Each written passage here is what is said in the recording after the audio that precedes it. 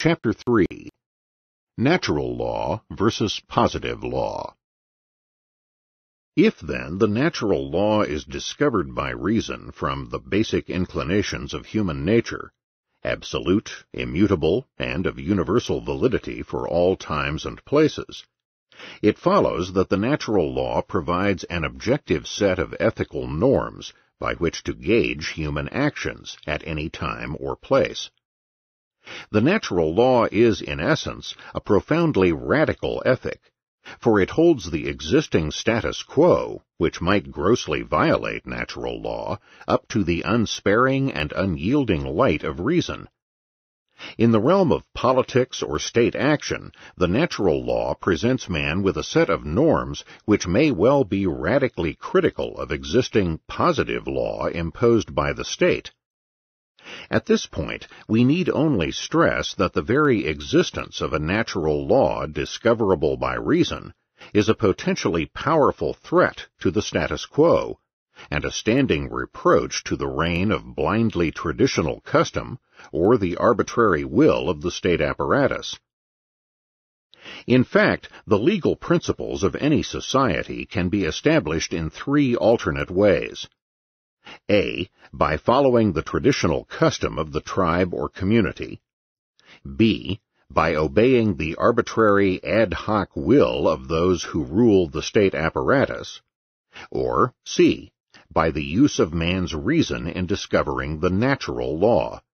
In short, by slavish conformity to custom, by arbitrary whim, or by use of man's reason.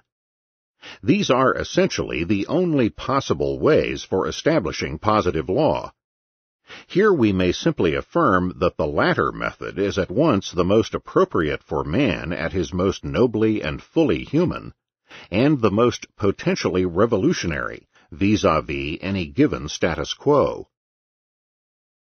In our century, widespread ignorance of and scorn for the very existence of the natural law has limited people's advocacy of legal structures to A or B, or some blend of the two.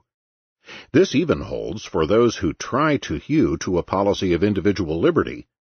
Thus there are those libertarians who would simply and uncritically adopt the common law, despite its many anti-libertarian flaws. Others, like Henry Hazlitt, would scrap all constitutional limitations on government to rely solely on the majority will as expressed by the legislature.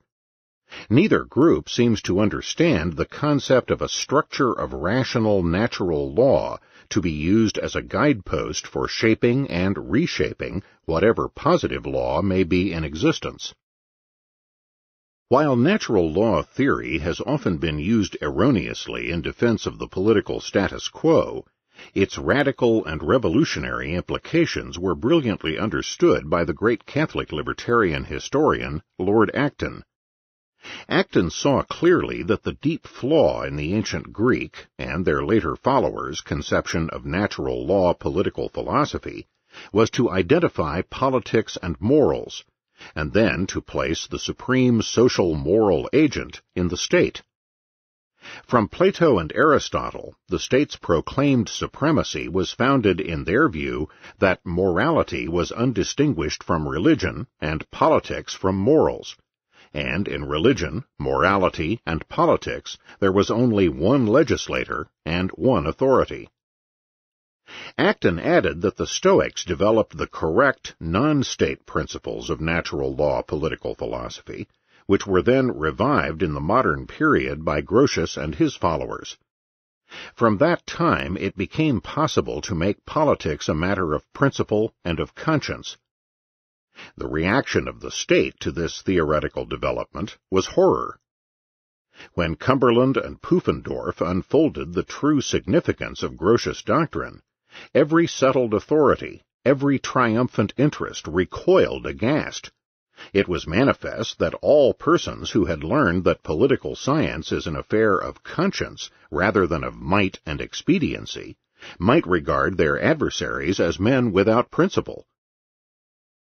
Acton saw clearly that any set of objective moral principles rooted in the nature of man must inevitably come into conflict with custom and with positive law. To Acton, such an irrepressible conflict was an essential attribute of classical liberalism.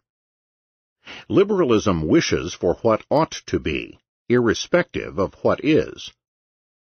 As Himmelfarb writes of Acton's philosophy, the past was allowed no authority except as it happened to conform to morality. To take seriously this liberal theory of history, to give precedence to what ought to be over what is, was, he admitted, virtually to install a revolution in permanence. And so for Acton, the individual, armed with natural law moral principles, is then in a firm position from which to criticize existing regimes and institutions, to hold them up to the strong and harsh light of reason. Even the far less politically oriented John Wilde has trenchantly described the inherently radical nature of natural law theory. The philosophy of natural law defends the rational dignity of the human individual, and his right and duty to criticize by word and deed any existent institution or social structure in terms of those universal moral principles which can be apprehended by the individual intellect alone. If the very idea of natural law is essentially radical and deeply critical of existing political institutions, then how has natural law become generally classified as conservative? Professor Parthamus considers natural law to be conservative because its principles are universal, fixed, and immutable, and hence are absolute principles of justice. Very true, but how does fixity of principle imply conservatism? On the contrary, the fact that natural law theorists derive from the very nature of man a fixed structure of law independent of time and place, or of habit or authority or group norms, makes that law a mighty force for radical change. The only exception would be the surely rare case where the positive law happens to coincide in every aspect with the natural law, as discerned by human reason.